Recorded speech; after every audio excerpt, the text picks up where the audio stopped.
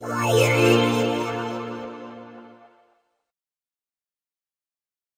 everyone, in this tutorial I'll be teaching you how to convert M4A files to MP3 on Mac using iSkysoft iMedia Converter Deluxe. So the first step is to import your M4A file. You can drag and drop it into this area here, or go to File, Load Media Files. So I'm going to select my M4A file right here, and the next step is to set MP3 as the output. So go over here to the Audio tab and make sure MP3 is selected. It should be the first one. Then we can click on the cog and further adjust our audio settings if necessary. We can also go down here and select our output folder. And finally, to start the conversion, we simply need to click on this convert button right here. And once it's complete, with audio it's usually quick, it'll load up a dialog saying it's successfully converted.